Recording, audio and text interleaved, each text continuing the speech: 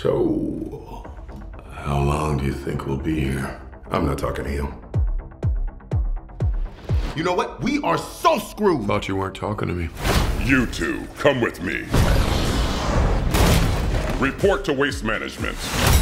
Hi there, I'm B127. I'm actually working on some nicknames. The one I'm floating right now is Badassatron, which is actually pronounced Badassatron. We're gonna call you B. How you doing, Keegan?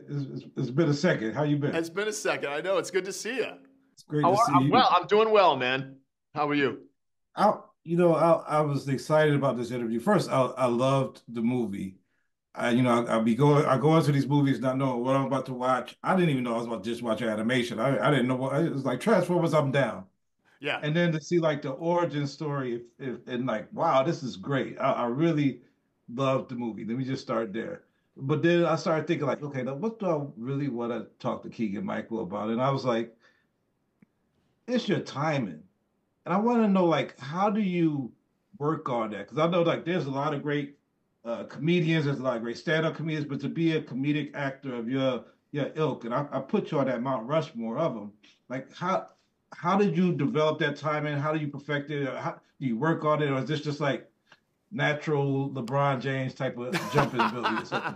No, I think I work on it. There may be something natural about it, but I don't even know that I can speak to that so much. Really, I relied so much on the director. Because you're not with the other actors, very often when I was recording, Josh Cooley, the director, he was sitting right next to me, like 5 feet away from me. And what would happen sometimes, I'm like, so Josh, read the lines with me a couple of times, and they can record it if they want. I just need to do it 3 or 4 times, then 5 or 6 times. So every take for me, sometimes we'd get it in 3, we'd be in a rhythm. Other times there'd be longer passages, and I'd say, or there'd be shorter passages, and I'm like, can I just go straight through? As opposed to just doing this short one and this short one, can I do like 6 of these lines in a row, and then you and I get a banter going? Because I think that banter helps him in the editing. Yeah, and that's where I try to develop the timing, is instead of just doing small little one-line bits, let me just run all this dialogue together and do a whole bunch of them so we get a rhythm. Yeah. Let's go. She's joining us?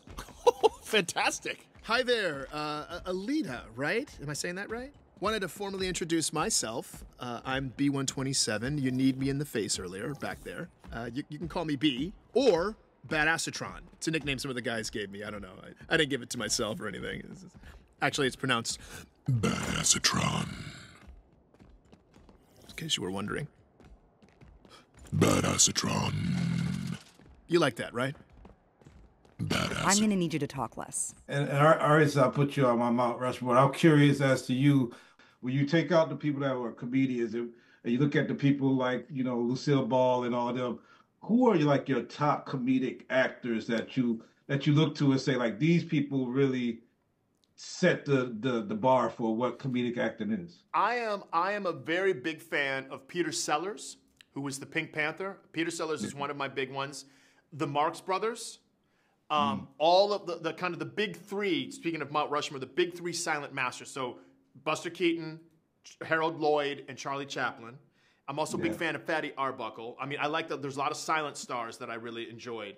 And then the other person is, I know people think of him as a comedian, but Richard Pryor, I know he was an actor and a comedian, but I think he's definitely, him and Peter Sellers, 100% on my Mount Rushmore, because there is a quality about Richard Pryor that even when he was doing his stand-up routines, he was playing characters and acting out their lives on stage.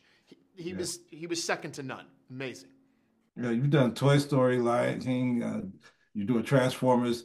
Do you have a favorite voice out of all of these? And after we play this, I've done a Transformers audition as Optimus Prime. I'm gonna play it for the audience. I think I did okay, but you was definitely great. Y'all was all great, you and Chris.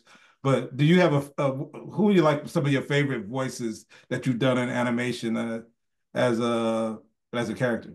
I think one of my favorite voices is Toad. When I just did Toad in Super Mario Brothers, so much fun. And also me and the director and the writer working on developing the voice was a lot of fun for me. That one, because it took a little extra time for us to get it. And sometimes, you know, when it takes a little extra effort, you savor it more. And so that one was, and it was also a challenge to do. So I was so happy with how that came out. And people would be like, you know what I like? I like that Toad character. And did you see the Super Mario Brothers movie? And I go, yeah, I saw it. And they're like, I like that Toad character.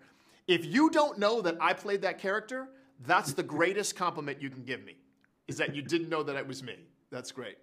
Well, you are all about Rushmore, man. You and Robin Williams and Lucille Ball. Oh my God, that's Robin me. Williams. Oh. You right there. So thanks for all the stuff you do. I really enjoyed this movie. I think people are gonna love Transformers 1, and I can't wait. Shout outs to Second City and Mad TV and Key Appeal and all those things that you did before, man. I can't wait to see what you got coming next down the line. Appreciate you, brother. Thank you, brother. Appreciate it. That was awesome.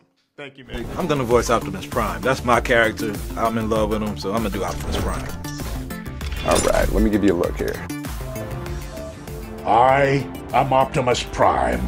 To save Earth, we must go to Cybertron and destroy Quintessa. Every character has a different approach. Optimus Prime, who is a hero, was quite a challenge. I am Optimus Prime.